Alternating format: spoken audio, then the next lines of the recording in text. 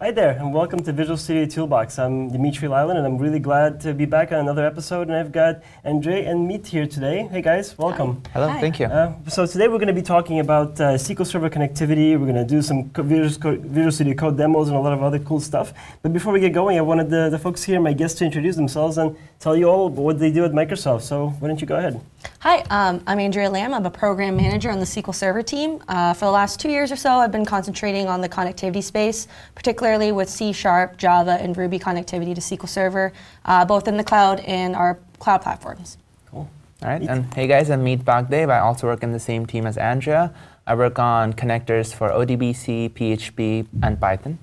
Cool. Well, welcome to the show. Thank you. I met you guys about, I guess, 6 months ago or so, and it was really great to see a team of people focused on connectivity, because SQL Server, it's a great product. I've used it quite a bit in .NET applications that I've worked on. I've actually had SQL as a backend for Java applications in the past as well. And if you really go really far back, there was some other tech there, but I think a lot of people are familiar with what SQL Server can do for their .NET applications. And today maybe we'll show them a bit more about languages and frameworks that you guys support. So do you want to maybe kick it off a little bit and tell folks kind of how the story's evolved? So more and more our team's been concentrating a little bit more on kind of the cross-platform story for SQL Server. Now that SQL Server vNext CTP1 is out, we now have support for Linux, both Ubuntu and RHEL, and we also have support for Mac via Docker.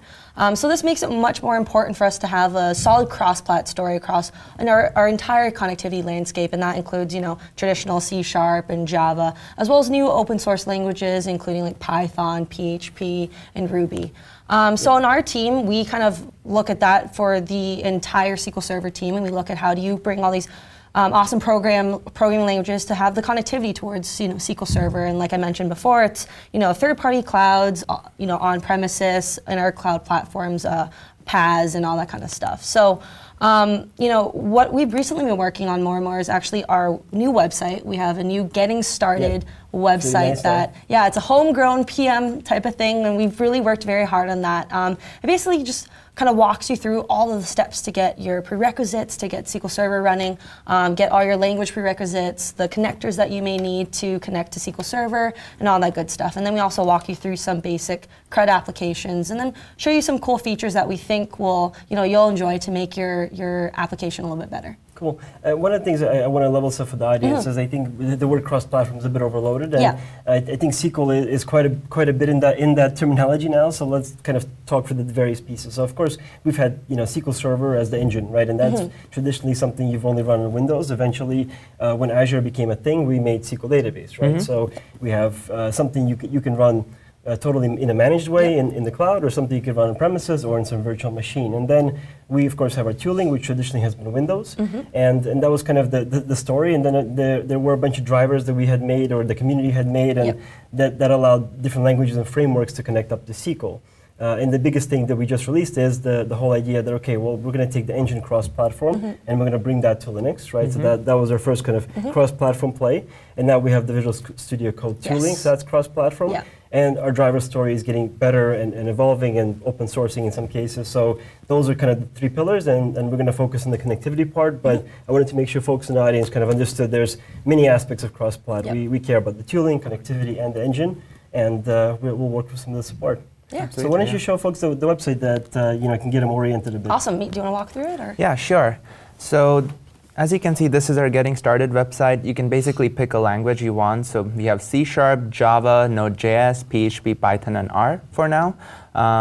We have all the OSs here. So let's say you're a Node.js developer and you want to get started on Mac. Just click on it.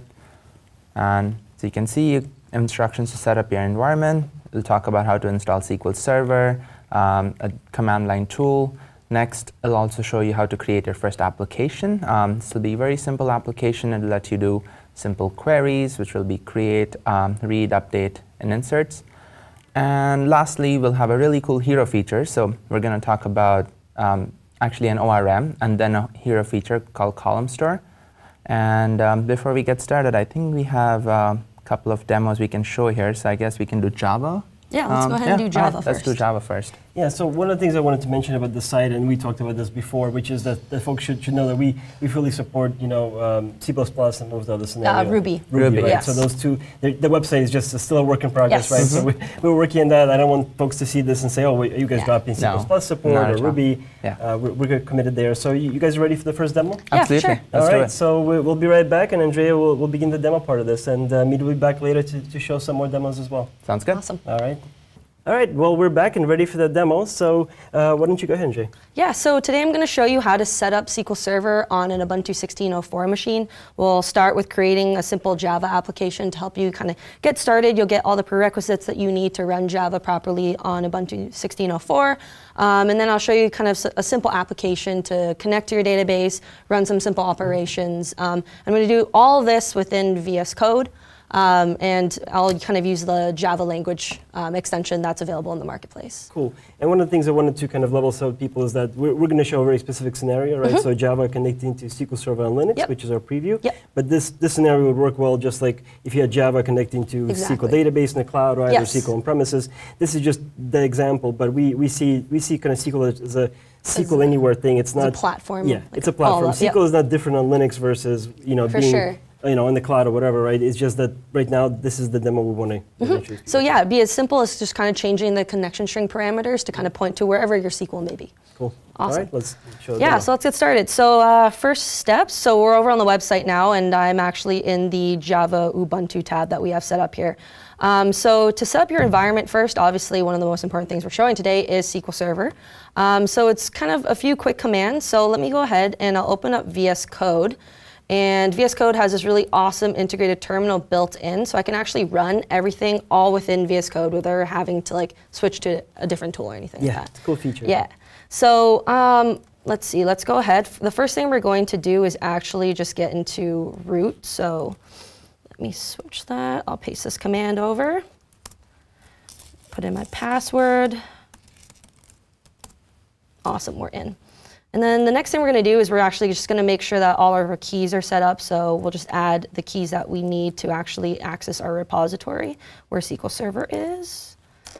Paste that in. So that's done. And then we'll switch back over, grab one more command. And this is actually just the command to actually get the key for SQL Server. Paste that in. Paste never works for me. Yeah. There we go. All right. Cool. All right. Then we got that. And then we'll just exit our root. And then the next thing would be to actually just update all of the repository lists. So we'll just do that really quickly. Paste. It's going to go ahead and fetch a bunch of stuff. Perfect. That was fast. Yeah, nice and quick. And this is the most important step. So this is actually going to get SQL Server and install it for us from our package. So let's go ahead and paste that in. Awesome. So the next thing is, do you want to download this package? Yes, I do. And that's just going to quickly run through and get the SQL Server package. Nice. Unpacking, blah, blah, blah. Yeah, it's really awesome to see Visual Studio running on a Mac. I still, every time I see it, I mean, I don't have a Mac. I'm not a Mac user much, but it's just awesome to see us being everywhere now. Oh, truly cross-plat. Especially with VS Code. It's such a cool little editor. It's super powerful. Okay, so I would say kind of the next step we have to go through now is to actually set up SQL Server. So that's going to actually create the password for our system admin. And then obviously we have to like accept the license agreement and all that kind of stuff. So let's set that up. If nothing else, we're proving that the website really does have valid instructions. Yes. You're cut and pasting, you're shoving them. Okay, so I'm gonna, let me choose a password that Meet can use after as well. Confirm my password. You should just mess it up for him. Ooh. I'm sure he'll enjoy typing his own password. Did it take it? Okay. Okay, perfect. Setting it up. Cool. All right, let's go ahead and start SQL Server. And we'll just enable it on boot, might as well. Awesome. So through all that, just set up SQL Server, and it's now running on an Ubuntu 16.04 machine, which is pretty cool. Yeah. So the next thing I'm going to do, just because we're going to need Java, is I'm actually going to install the Java runtime environment, the Java development kit. Right. And I'm also going to get Maven. Do you know what Maven is, Dmitry? You know, I keep hearing the word and nodding when people ask me, but I'm going to be honest this time, no, I'm actually not sure. So Maven is really awesome. So it's what a lot of Java developers use to kind of build and manage their dependencies in their projects and stuff like that. So one of the biggest requests that we ever got for our Java driver, the JDBC driver for SQL Server, is that we weren't kind of where all the native Java developers were. Right. And we kind of cause a little bit of friction because you'd have to go to the Microsoft Download Center, you'd have to get like a tar file or a zip file and then unpack that and then point your project to that, and it kind of got a little bit complicated, and you know, I could understand everybody's frustration. So one of our biggest things now is we've actually put our JDBC driver up in Maven Central Repository. So now Java developers can easily go ahead and just grab the dependency, add it to their project, and build their project with our JDBC driver. Awesome. So now it's just part of the natural flow. Exactly. For those developers. Awesome, so yeah. I just installed the Jerry. We're going to grab the development kit as well. So we'll need both of those to actually run all of our project.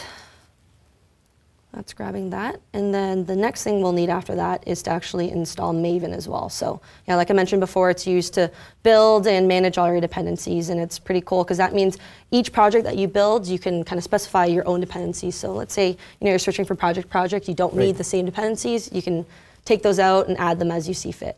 Cool. All right, so that's done. We'll install Maven.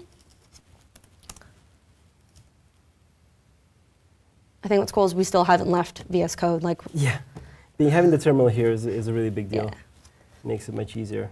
Okay, so that's going to work through that. And then we can just confirm that we have Maven by just running Maven V. So let's just... I like how you guys show the output. It's always mysterious when you're doing something the first time. You're like, did the output show the right thing? Or if there's something in there that looks suspicious. All right, cool. Awesome. So we've got Apache Maven 3.3.9. We're using Java 8, and it's put into our home directory. All right, cool. So now we have everything that we need to start programming with Java on this machine here. So why don't I go ahead and show you how to get a simple project started. Let's do it. All right, so Maven's cool because it actually has kind of sample projects for you to get started. So if you run a command like this, you specify the name of your project and a few other parameters. You can actually create a Hello World application without having to do anything. Oops, paste. So what this is going to do is it's going to set up a Maven project for me. It's going to create a few files. The two most important files it's going to create is the dependencies file. So it's called pom.xml. And then an app.java file that's kind of embedded in a few folders. So if I kind of wanted to show you that through the file explorer, just to explain a little bit more. Yeah, so that pom.xml file is probably one of the most important ones. So that's where I'm going to actually put the JDBC driver in it. I'll show you that in a second. And then the next file that I'm going to open is the app.java, and that's where we're going to put all of our application code. Cool. So one of the biggest things that we've been working on in terms of making sure that we have native support for Java developers is, like I mentioned before, putting that the JDBC driver up on the Maven Central Repository. In order to do so, we wanted to also make sure that the source code was available for Java developers to see. So we've actually announced that we've open sourced the JDBC driver for SQL Server. All the source code is now on GitHub. You can actually go to the repository, file any issues you see. Java developers can, make pull requests if they want, if there's something that they think we're missing, or they want to help us clean up our code, those kind of things. Yeah. So it's really cool because our kind of goal for all that was to make sure we're kind of closing in that feedback loop, making sure that we're able to respond to any issues as quickly as possible and stuff like that. Yeah, so I think one of the most important things to kind of tell our community is that, look, we're moving things to open source because we want to be part of the community. We want their feedback, their help. We want to be transparent wherever possible, but we're not abandoning drivers here. Exactly. Right? In fact, we're investing more than ever, I would say. Yeah, and so I think personally for me is, in the last few years, I've just kind of learned more and more about what it is Java developers are looking for, and one of the biggest things is native install experiences. Decreasing that friction for them to get what they need and get started as quickly as possible. So that was one of our biggest goals, and I'm hoping that through this open sourcing work and getting up on Maven that we can actually do that for them. Yeah, and how do you guys find out what Java developers want? What tactics do you use to give you the feedback? I think what's really cool is now that we're on GitHub, we can actually send up pulse surveys and stuff like that. So we can actually ask the community what it is that they're looking for, what kind of scenarios that they're trying to actually solve with their applications and their different workloads and stuff like that. Right. So otherwise, it's a lot of making sure that whatever we're lighting up on SQL Server, vNext, all the support that is required on the client side, we're also lighting up in all of our connectors and making sure that there's support for those features. Right, and we use, I'm guilty of you saying the word driver, you say the word connector, so we're saying the same thing, right? It's the same thing, exactly. Common language overload, and I think it's very important to say, look, we know we're revving all our products really fast, including SQL Server, right? I would say probably speeding up if anything else, and drivers need to keep up, and we as community build drivers that we sort of identify as top drivers, or as we build drivers, we're going to be looking to make sure that support gets in there, even if it's our engineers doing the work. So I think that's really a big step up. Yeah. Okay, so where do we leave off here? So what I was going to do next, yes, I was going to add our JDBC driver, the one that's in Maven, as a dependency to our project here. So very simple to do. We also included that on our website. So the dependency is just right here. So I'm just going to copy that code over. And I'm going to paste that into my XML here. So still within the larger dependencies tag. So basically, we are in the group ID. It's called com.microsoft.sql server. Our artifact or our jar is called mssql-jdbc. And the version I'm going to use today is 6.1.0.jre8. I'm running Java 8 on this computer. So we also have a Jre 7 jar available if you need it. So if you're running an older version of Java, you can use that for your Java 7 project. Cool. All right. And one of the things that I like to do personally is I like to specify to Maven that I want to build against Java 1.8. Java, 1.8. Because sometimes if you have conflicting versions on your computer, it kind of messes things up. So I like to specify that it's against 1.8. If you want to create a project that's built in Java 8, but you're compiling it against Java 7, you can also do that because Maven lets you do that. Cool. All right, so we're going to head and save that. So all we did was we added the JDBC driver as a dependency, and then we also specified to build against Java 8. All right. And then in our app.java, like I mentioned before, Maven kind of just created a sample project for us, so it actually created kind of a hello world app for us. But I'm going to replace this code with some of the sample code that we have here. And this sample code is basically going to create a database on my localhost SQL Server, and it's going to create sample DB here. Cool. And then it's going to create a table called employees. We're going to insert a few employees, and those employees can have a name and a location. So you can see here Nikita, India, Tom in Germany. And then we'll insert another employee in, and then we'll update one of the locations for one of the employees, and then we'll just delete one of them, just to show you that we can actually walk through all the simple CRUD steps. Yep, basic CRUD demo, but I think it does a good job to demonstrate all the basics there. So let's go ahead and just replace this code, paste that in. Awesome. So I have the Java language extension also included on my VS Code here. Yep. Awesome. So we've saved that. And the next thing that we need to do is actually build our project. So it's super simple to do. You just run a simple command, maven package. So back to terminal. Let's make sure we're in our SQL, in our proper, we're in the folder. And we're going to run maven package. And that's going to build everything. It's going to grab a few things. This is the first time I've ever built on this machine. It's also going to run some simple tests.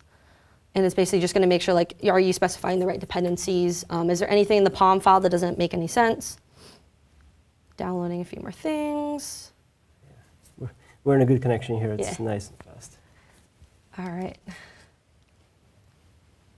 Should be done in a second. That means to hack the terminal window to play some music. All right, cool. I think it started the test. Awesome. There you go. Build success. So what this does is I told it to actually output a jar. So you can build towards different things. So when the project is done building, it packages as a jar. So, all right, cool. So now we have a new jar created. It's called SQL Server Sample 1.00.jar. And the next thing to do is actually run it. Let's make sure we actually did something with the code that I put in. And that's also very quick to do. So you just run a maven exec command. So I'll paste that in as well. And basically it points it to where the Java application is. So my main class is in my app.java file, so it's pointing it to app. Cool. All right, so the first thing it's, yeah. Oh no. Oh no, it's an exception. What did it yell at? Oh. Password issues? Silly me, didn't update my password. Yeah, it's not your password. That would have been that would have been the easy one. All right. All right, we're gonna run that one more time. Real code. Real code has to throw this one exception, yes. Otherwise it doesn't count. This is the demo gods making fun of me. Yeah. Okay, and we'll run that again. So we repackaged it.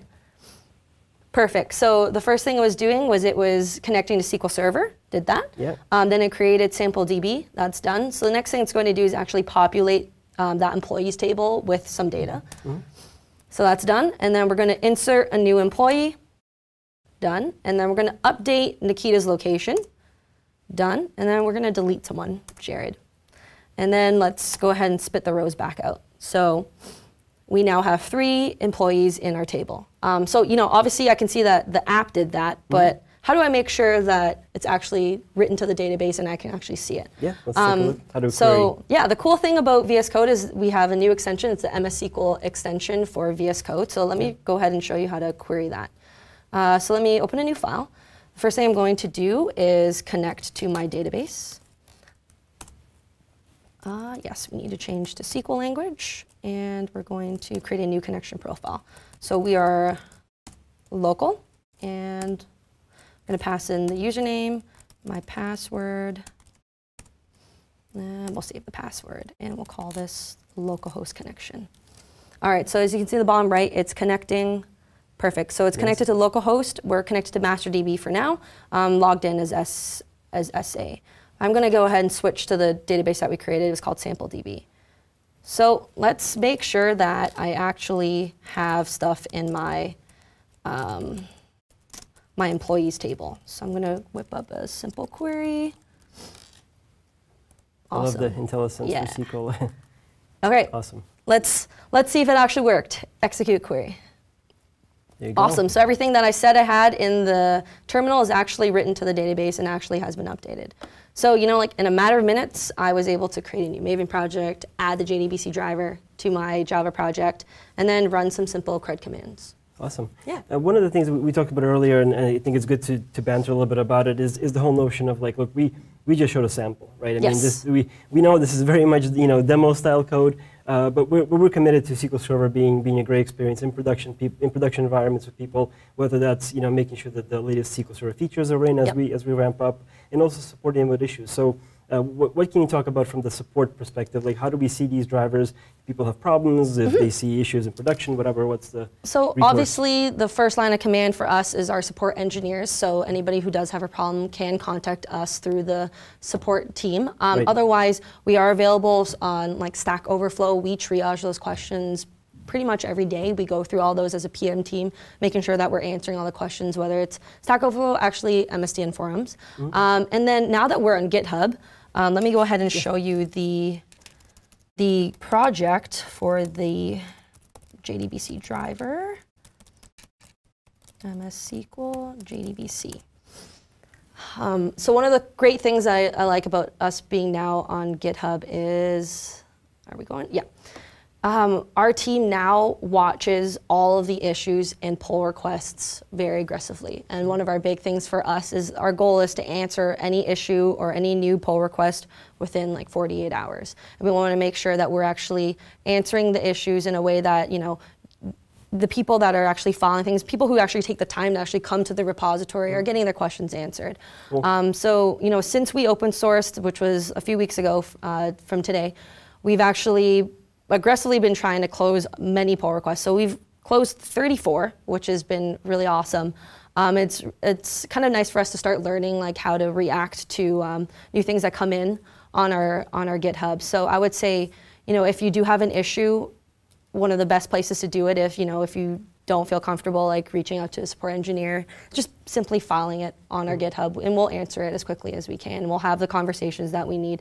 Otherwise, you know, you can also check out on our website, we actually have a Gitter chat room that you can join. So if, you know, for some reason you think there's something wrong with the code, we're also watching this Gitter as well and watching the conversations and responding back as quickly as possible. And another way, if let's say you don't like to have instant messaging, you can also leave us a discuss comment at the bottom of the page, and we also look at that. Cool. So it sounds like you guys are monitoring all the big, typical Bref channels, Stack Overflow forums. You've got your issues on GitHub. You've got your support number, people can call the traditional Microsoft CTS, customer technical support number, and you're even watching comments on the bottom of the pages. So We're that's everywhere. Awesome. You're everywhere. Cool. All right. So is that all you're going to show for your demo? Yeah, that's what I'm going to show today. So just the overview, like open source JGBC driver. You can now access everything through the Maven Central repository, and that's kind of the biggest things that we've been kind of adding towards making sure that Java developers can use SQL Server. Cool. All right. Well, we'll get Meet back on, and we'll get into the next demo. Sounds good. Thank you. We'll be right back. All right, we're back, and we've got our next demo. Welcome All back, right. Meet. Thank you. You were hiding in the back there. I was almost like knocked over the camera, that sort of thing. a couple of times, yeah. All right, so what are you going to show us? So similar to what Andrea showed for Java, we've been making a lot of improvements on the PHP front. Our PHP driver is also on GitHub. It's fully open sourced. And we recently added a couple of really cool things. So we now support Linux, which we didn't used to before. Approximately 2 months ago, we support Ubuntu 15.04, 15.10, and 16.04. And we support Red Hat 6 and Red Hat 7. And we also created Pickle packages. So what Pickle is kind of like Maven. It's a package manager that lets you install PHP packages directly linking it to the runtime. So you don't have to get an SO file, put it somewhere, things like that. You just build it from source, link it to PHP, and PHP knows where to read it from. Okay. So awesome. that's kind of the NPM or the apt-get of the PHP world. So in my demo, I'm just really going to quickly try to install the driver on my fresh Ubuntu box, run a sample code, and see if we can run some queries and see if the VS Code extension can pick it up. All right, let's do it. All right, so I'll jump right into the demo. So I'm going to use the same website that we have. We've already set up the environment, so I'm going to go ahead and skip that step. I'm going to go straight to creating the PHP application. So let's see. First things what we need to do is we need to add the ODBC driver. So the way our PHP driver works, that it sits on top of the ODBC driver, because ODBC driver is typically more performant. It knows how to talk to SQL. It has all the cool, rich features. So we're really going to go ahead and add the driver. Yeah, it's one of our oldest drivers, right? It is one of our oldest drivers, and that is also available on Linux now. Awesome. Yeah. Yeah, I remember us drawing that grid of which driver support which operating systems, and where we can make all this stuff work. It's awesome. All right, so I'm going to go ahead and add the repository.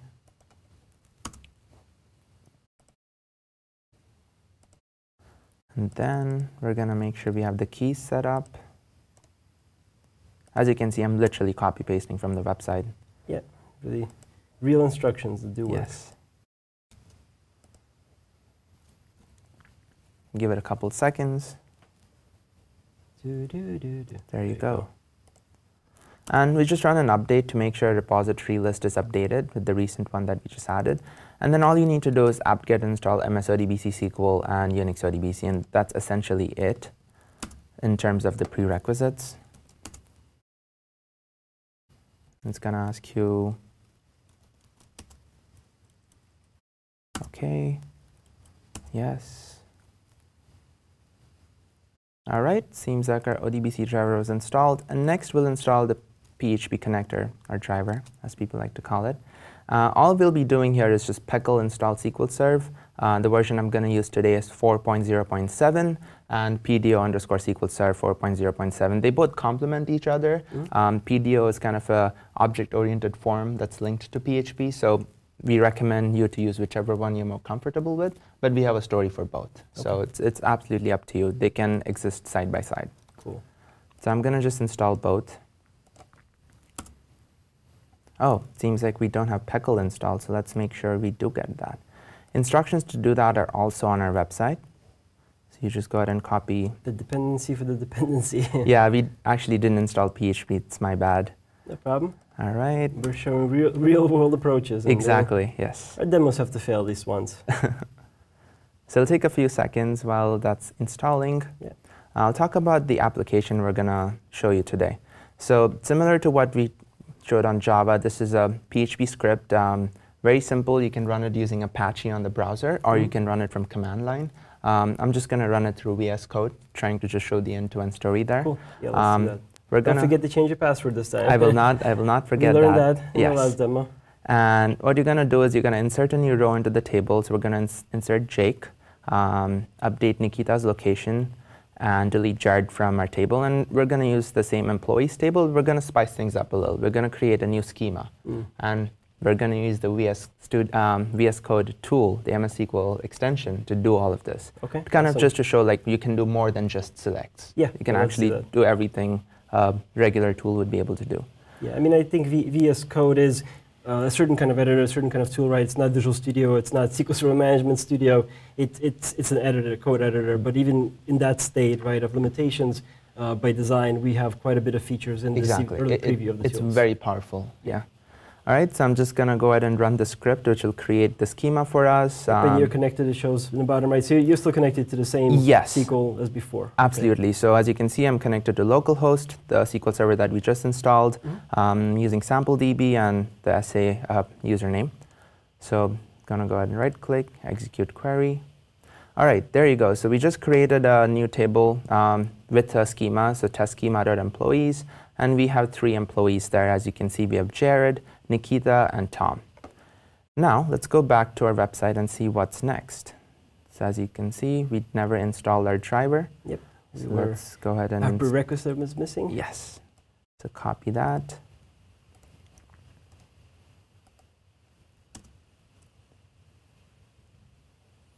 All right, so it downloaded our source code. Now it's going to do a bunch of build work, and it's going to do a bunch of linking work, as you can see.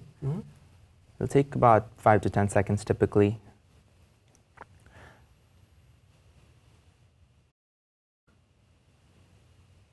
I used to program in PHP a long time ago. It was one of my, I would say maybe like my 3rd project in my life that I was given.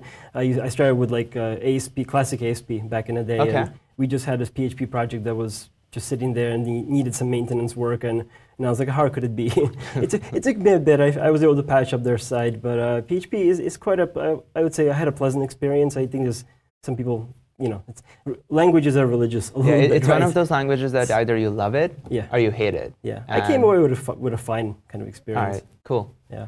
So as you can see, it says build process completed successfully, install OK, and now it's telling us to add our extension to the ini file.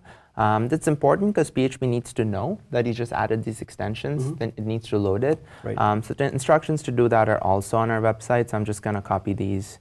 Let's see, copy them one by one.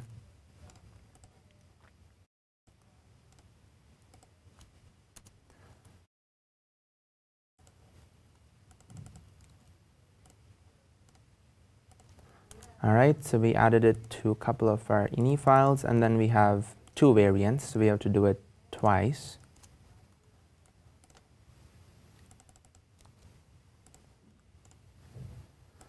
All right, so as you can see, we have 4 echo statements. It's saying, add this extension to my PHP folder, php.ini file.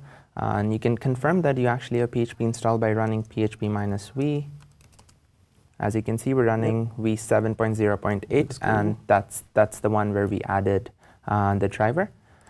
And we're pretty much set to run our first application now. So if I scroll down further. So you're just going to grab the code like? Literally, yes. I'm going to go ahead and... Where's the copy button? There you go. Go ahead and copy that code and paste it here. And I also have the PHP extension for VS Code here. Yeah, I guess it's not picking it up because there's no file extension or something. Yeah, I got to save it as something. So I'm going to use the same folder Andrea had. Going to call it sample.php. All right, there you go. So it picked up the colors and things like that. Cool. Let's see if we can go ahead and run this right now. All right, there you go. So it says, I inserted 1 new row, updated the location for Nikita, deleted Jared, read the data, and now we have 3 rows. Let's go ahead back to our VS Code extension for SQL and see if it actually works. So I'm going to run the select query. And there you go. So Nikita now lives in Sweden.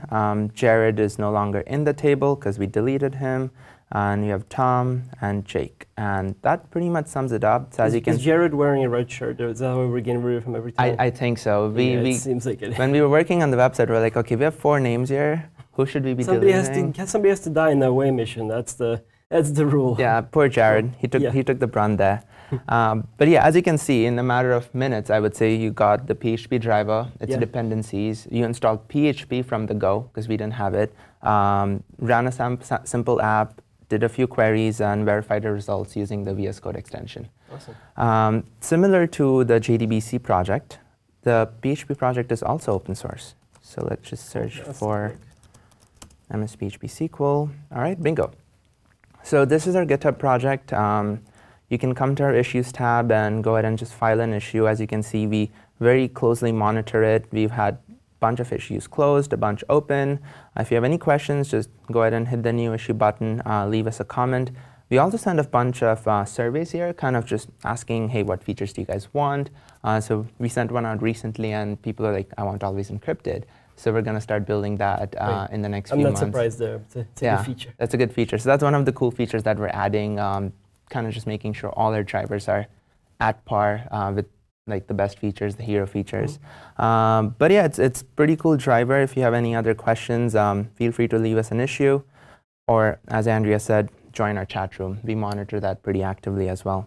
Cool. Well, I think the big takeaway here is, look, we are very serious about our connector story. We want to enable all these languages and frameworks to connect. We're committed to supporting them. So if you have mission critical stuff, call our CTS number if you have issues. And then if you have suggestions, if you want to submit some code changes, you've got a lot of places. Absolutely, we went for a whole list of places to Totally. Go. Yeah, we're all about embracing cross-platform open source and making sure the developers succeed in what they want to do with SQL. Because that's one of the places where we've typically been known to not be that friendly, and we're trying to change that right now. Yeah, it's a whole new Microsoft, and SQL is part of that, so Absolutely. It's really awesome. Yeah. Cool. Do you want to show anything else? Or? No, that's pretty much it. I guess to just end it up, if you guys have any questions, you can email Andrea or me. Our email address is andrella@microsoft.com and meetb@microsoft.com. Or you can even tweet at us. Our Twitter handles are up on the screen. Cool. And just a few call to actions. Please check out our developer tutorials. As you can see, they're end-to-end. You'll literally be able to install SQL on Mac, Windows, or Linux, get the connectors, run simple examples, and try out a cool feature, which is column store. Pretty cool. Go to our repositories, file issues, make us work, make us earn our paycheck, I would say. And that's pretty much it. Thank you all for listening. All right. Well, I appreciate you coming on, and I hope folks enjoyed this episode. We're going to have more episodes in SQL. We have one coming up where we're going to look at VS Code a bit deeper. So Eric's going to come back on probably. And if you have things you want to see or talk about, put it in the comments. We're always ready to go and respond to your feedback. And I'll make sure all these emails and slide links are in the show notes as well. So thank you very much for coming on. Thanks, Dmitry. Andrea's hiding in the back there. Thank you for being on there, and we'll see you guys next time on Visual Studio Toolbox. All right. Thank you, guys. Thank you.